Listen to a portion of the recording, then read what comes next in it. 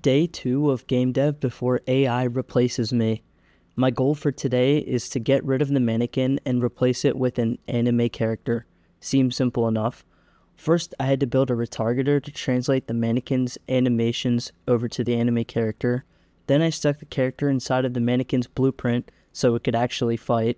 Then I made an animation blueprint to actually send the animations from the mannequin to the anime character. Of course, this didn't work.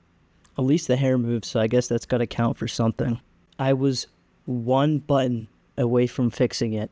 Then I went back and cleaned up all the animations because my character's bones look like they were made of jello for some reason. I finally got it to look better, but it looks a little cursed still. Anyways, here's the finished project.